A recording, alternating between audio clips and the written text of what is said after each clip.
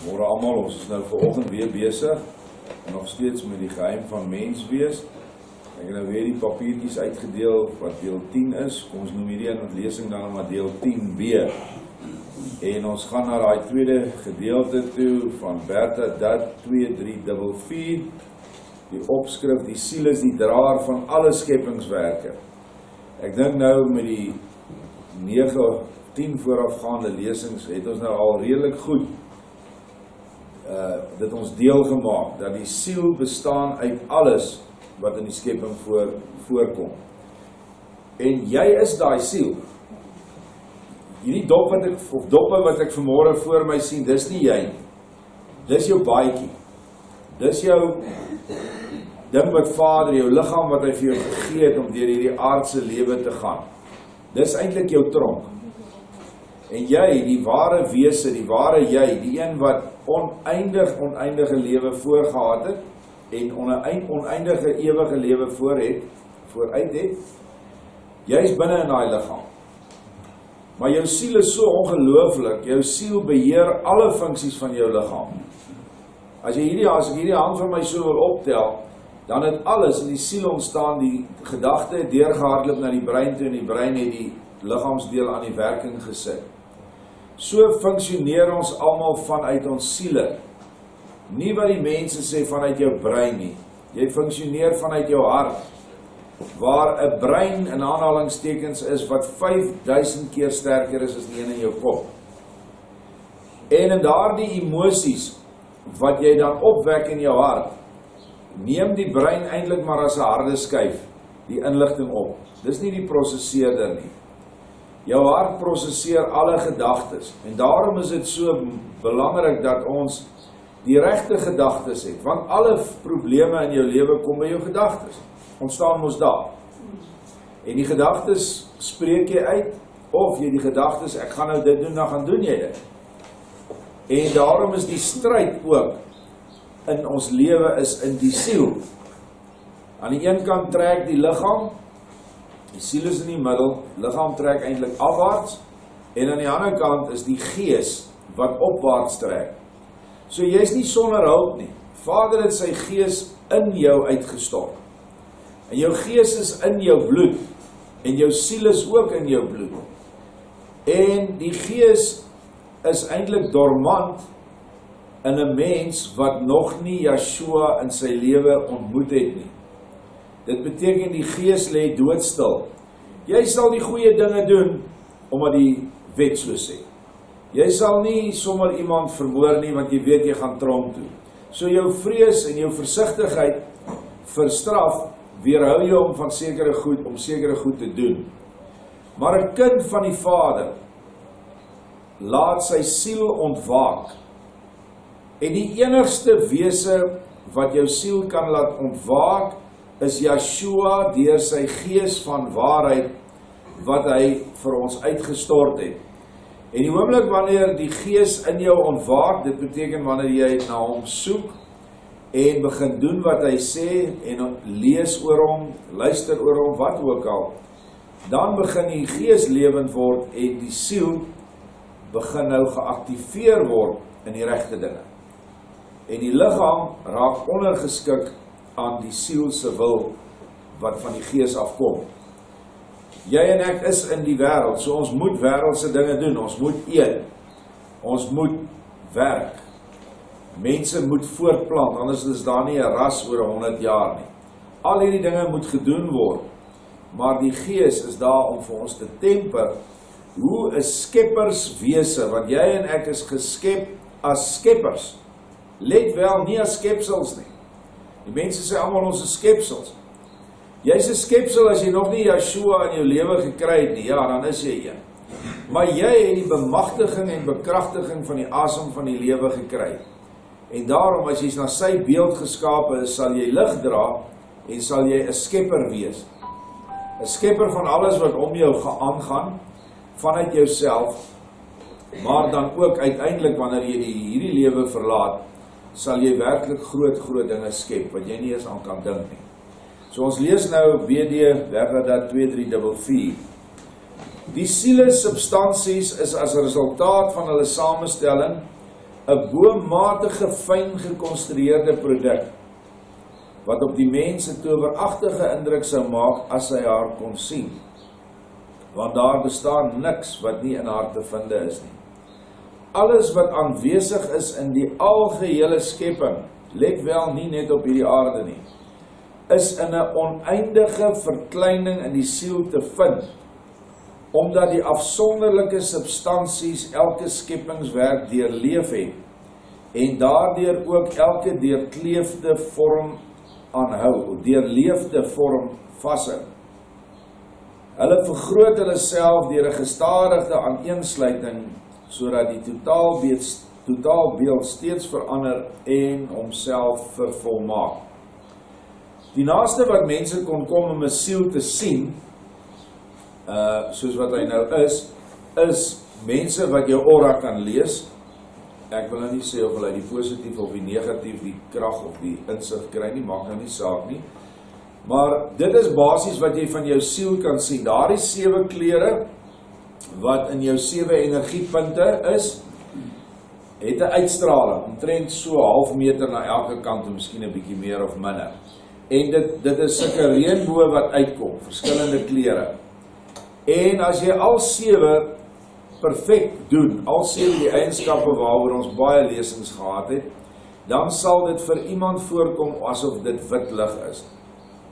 As jy baie in die lydsaamheid is, wat geel is, en jy is nie so sterk in die ander nie, dan sal jou aura 'n geelerige kleur hê, wat nie negatief is nie, jy moet net nog die ander bybring. Pers, as jy baie geduldige mens is, baie barmhartig, dan sal jou kleur neig na dit. Maar jy het miskien 'n swak wil, 'n swak erns. So, dit is wat ons basies kan sien. Maar binne in hierdie geestes ding, want ek weet nie hoe om dit te beskryf nie, die siel is nie iets materieel nie. Lê hierdie hele skepping van Vader binne in vas. En dit, net om daaraan te dink, maak eintlik dat jy duisel. Nou dink jy nie aan God self wie hy is nie, aan Elohim nie. Jy dink nou aan jouself. Het jy geweet jy is so groot? Het jy geweet dat elke ding is hier uitstap, van die grootste krummetartboom? Of nou die dag sien ek 'n prentjie van 'n redwood tree. Ek dink die ding se deursnee is 4 of 5 manne bo op mekaar. En hy seker meer as 100 meter in die lug gestaan. Daai saadjies in almal van ons. Jy kan daai ding voortbring as jy die dag die liggaam afsterf, kan jy so 'n ding tot stand bring. Op die planeet Saturnus het Yeshua vir ons baie inligting gegee. Daar is 'n dier wat so groot is dat as hy met sy pote by die Middellandse See staan, julle wat nou adreskunde geken het, dan is sy kop hoër as die Alpe se hoogste spits. Hy is die vorm van 'n rot. Daai ding is massief. Mens kan nie eers vir jou aan so 'n dier bedink nie. Daardie ding grawe gate om sy mis in te gooi, en dit is wat hy doen, hy bemes daai vaste land. Maar hy vreet iets verskrikliks. Hy vreet woude op, hy vreet troppe diere op, en al daai goed word verwerk. Ek gee maar nou net vir jou 'n idee. Selfs daai dier se bloudruk is in jou siel. Jy kan dit nie dink nie. Die kleinste dier, die kleinste kiem, of kom dit wat ons nou baie mee werk hierso, is mikroorganismes. Hierdie plaas word bespuit met mikroorganismes op 'n daaglikse basis. Selfs daai mikroorganisme, waar in 'n teelepel 20 biljoen van hulle is. Hoor ek sê 20 biljoen, so klein is hulle. Maar dis 'n lewendige diertjie, die wetenskap sê, dit is die dier op die aarde met die meeste massa. Hier waar ons nou sit, is die mikroorganismes is aan jou liggaam, is in die lug, dis oral soos op die vloer, die hele wêreld, alles is mikroorganismes. Die groot stryd is tussen die negatiewes en die positiewes. Wanneer jy gesond kom, 'n seer wat gesond raak, is dit mikroorganismes. Dit is vir my so hard sê dat ons mediese mense nie dit glo nie. En hulle nie by sit nie, 'n bottel EM gaan haal en dit opspuit nie. Maar selfs daai klein mikroorganisme is teenwoordig. En dis 'n ongelooflike ding. So ons besef nie wie ons is nie. En ons besef nie eintlik wat die potensiaal is. Jy is dit nou, maar as jy nie die potensiaal gaan ontwikkel nie, gaan jy maar net aan die ander kant 'n baie maar en siek siel wees. En jy gaan ook so lyk. 'n Siel wat nie liefde het nie, en nie daai eienskappe en daai kandelaar vir homself eie gemaak het nie, kom aan die ander kant as hy gelukkig is as 'n geraamte. Die wat nog minder gelukkig is, kom aan as die emosie wat hy binne in hom uitgeleef het. Sê nou maar 'n mens is 'n vark. Ons sien ons baie keer varke hier by plaas. Sy hele wese is 'n vark. En meer so as hy gesyp is. Jy kan maar in sy huisie gaan kyk hoe lyk dit. Sy klere drag, sy gedrag, sy maniere, sy taalgebruik, alles getuig van 'n vark. As jy hom aan die ander kant sien as hy sterf, dan lyk hy soos 'n vark. As jy hom sien, sal jy hom herken, maar hy's in 'n varkgedaante, miskien met iets anderste. As hy geloop in aase die hele tyd, sal hy asvoel eienskappe hê. Hy sal hyena eienskappe hê. En dit is waar demone vandaan kom, die goed wat hulle vir julle so oulik voorstel in die flieks en in die games, né? Dit is alles mense siele, totaal verwronge en verwerpte siele wat uit die doderyk, uit die hel uitkom. Waar het daai goed gekom? Waar het die vark vandaan gekom en die hyena? Het Vader hom nou so gemaak? Nee, jy is oorspronklik so geskep. Maar toe jy op aarde was jy net 'n vark. So wat het jy gedoen? Jy het die vark-eienskap wat in jou skepings eie siel is, het jy absoluut voer gegee. Jy het hom kos gegee jou hele lewe lank. Is dit dan nou iemand se skuld as jy as 'n vark aan die ander kant land? Het iemand jou nou geoordeel? Was daar 'n groot troon met hierdie wrede God wat gesê het, "Hey vark, gaan saam met die bokke"? Nee. Jy kan net lig kry. Jou siel, jou aura kan net lig hê as jy die eienskappe van, kom ons begin, liefde, wysheid, werksame wil reg het in Vader se rigting, die orde reg is, jy erns het met Vader, jy geduld het met jou medemens, en jy barmhartigheid uitstraal of genade het verander.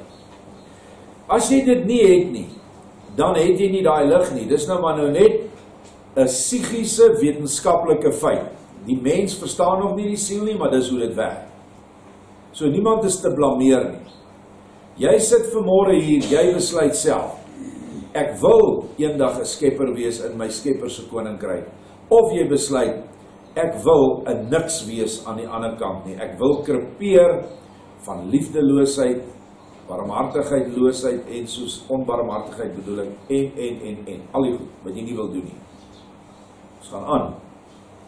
Maar die bevattingsvermoë van die mens is nie toereikend om al hierdie skepingswerke vir homself voor te stel nie. Ofskoon hy oorweldigend deur die wysheid en die almag van die Skepper eenmaal die beeld sal aanskou, wat aan hom die wonderlikste heerlikhede sal onthul, en die geringste en onopvallendste skepingswerk, werk weer in homself duisende miniatuurskeppings, waarin wederom alles is wat in die groot skepingswerk van Elohim teenwoordig is. Net kortliks, jy sien nou 'n vlieg, of 'n muggie. In daai vlieg en muggie is oneindige skepingswerke teenwoordig wat hy geëet het, waar hy te doen mee gehad het in sy lewe, of die hele skepingstydperk wanneer hierdie diertjie op 'n planeet geplaas is. Dieselfde met 'n olifant. Jy het die olifant in jou, maar die olifant het biljoene der biljoene skepingswerke in homself. En die skepingswerk wat die olifant in hom het weer biljoene in hom of haarself. So die plantjie het nie sommer net ontstaan nie, die plantjie is geskape deur Vader wat die olifant geëet het, maar na oneindige lang tye waar dit wat binne in die plantjie is, na elke meer komplekse vorm van plant gegaan het. En dieselfde met visse, reptiele en alles. So dit is so oneindig kompleks dat jy en ek eintlik word jy klein as jy net aan die goed begin dink. Wie en wat jy alles in jouself ronddra. En hierdie klomp skepingsentiteite wat in jou is, dit noem ons, waar ons begin het, siele substansies, of siele dele. Ons kan dit nie anders beskryf nie. Dis siele substansies, siele dele. Nou die mens het nog eintlik nie vordering gemaak met 'n siel nie. Hulle weet nie eintlik veel van 'n siel af nie. So wat ons hier lees is nuwe goed, en dit is die eerste keer ongeveer 100 jaar gelede wat Vader hierdie goed, minder as 100 jaar, 80 jaar gelede, waar hy hierdie goed aan ons openbaar het. Ons gaan aan, en die menslike siel, dus jy en ek, is draer van al hierdie skepings. Dit wil sê, sy is saamgestel uit ontelbare substansies, waarvan elkeen reeds haar bestemming in die skepping vervul het, en waardeur hulle self mag aaneensluit vir die laaste groot opgawe. Naamlik om as menslike siel, jy en ek, die voor, jy en my, die eindelose lang weg oor die aarde te beëindig. Want daar is geen wonderwerk in die hele oneindige skepping so bomatig pragtig saamgestel as die menslike siel. En dit is 'n bewys van haar volmaaktheid wanneer sy haarself asof in 'n spieël kan aanskou en dan haar eie heerlikheid besef. Dit wil sê, wanneer sy haarself in die stralendste lig sien, in 'n baie keer duisendvoudige vorm en gedaante. En die selfbeskouing sal haar onsegbaar salig maak, omdat die aanskoue van die hele skepingswerke oorweldigende skoonheid vir haar beteken. En nooit sal dit tot 'n einde kom met haar beskouinge nie, want steeds weer vorm die beeld homself opnuut. Steeds weer kom nuwe skepingswerke tevoorskyn, wat steeds weer toweragtiger op haar oorkom, want die heerlikhede van Elohim het geen einde nie. Dis ook nie dit wat Elohim se liefde, sy skepsele wat volmaak is, en sodoende in die lig staan, aanbied nie. Hulle sal steeds en voortdurend sy liefde bemerk, en daardeur ook voortdurend toenemende geluksaligheid ervaar. Nou net ietsie daaroor vir jou nou net dit duideliker maak. Wanneer jy sterf, het ek nou met julle in 'n vorige lesing vergelyk, dis asof 'n baba uit die baarmoeder gaan, nee? Eintlik sterf jy nie. Eintlik word jy gebore wanneer jy sterf. Jy word gebore in jou eie wêreld wat jy geskep het. Jy moet nou mooi dink om met jou kop reg te kry daaroor. Jy was nou, kom ons sê jy sterf op 70 jaar in die aardse baarmoeder. Vir 70 jaar het jy kos gekry. Die verskil tussen die naalstring in die baba wat nou in die baarmoeder van die ma is die volgende. Die kind het 'n enkel naalstring, want al die kos kom van die ma af. Maar in die wêreld waar ons leef, het jy 2 naalstringe waarvan jy kos kan kry. Hier het die mens die vrye wil, en hy kan die naalstring van die wêreldse aardse goed, wat gewoonlik van die vlees kom, kan hy van drink en eet, of hy kan van die naalstring wat van die gees afkom, kan hy eet en drink. Die naalstring van die gees is Yeshua. Dis die liefde vir Yeshua, is die liefde vir sy woord, dis die gees wat hy vir jou gee wanneer jy vir hom lief het. Dit is dan die kos wat inkom van daardie naalstring. Maar as jy 'n wêreldmens is, en jy's lief vir al die dinge wat ons weet wat nou te doen het met die wêreld, maar alles ontspring uit eie liefde, hoogmoed ensovoorts. As jy dan in daardie hoogmoeds wêreld jouself bevind, en jy drink heeltyd van daardie kos en water wat van daar afkom, wat vuil en besoedel is, dan word jy presies wat ons nou beskryf het. Jy word 'n geraamte. Want wanneer jy uitgaan en sterf, sal jy aan die ander kant kan aankom by Yeshua as 'n 70-jarige mens. En in 'n bitterkort tyd, as jy dan 'n baie sterk liefde op die aarde vir hom en jou naaste gehad het, verander hy jou na 'n mens wat weer ongeveer 30, 33 jaar oud is, op die piek van sy lewe, jy kry ook daardie gedaante. Die ou mens, onthou jou siel lyk net soos jy, dit net eers sê. As ek nou uit my siel uitgaan, dan sal hier 2 dirk van vuur staan en die een lyk soos die ander. En die siel dirk van vuur gaan ook die klere hê wat ek aan het. Maar Vader sal julle oë moet open in die gees om dit te kan sien. So wanneer jy sterf en jy gaan uit jou liggaam uit en daar is 'n verbindingsdraadjie, prediker praat daarvan, hy noem dit die silwerdraad wat geknip word, en die doodsengel wat by jou bed staan besluit wanneer hy dit knip. Gewoonlik gaan 'n mens wat Vader gedien het baie gemaklik uit sy liggaam uit en hy is eintlik vry en hy sien uit na waarheen hy gaan, alhoewel dit nou onbekend is. Terwyl die vleesmens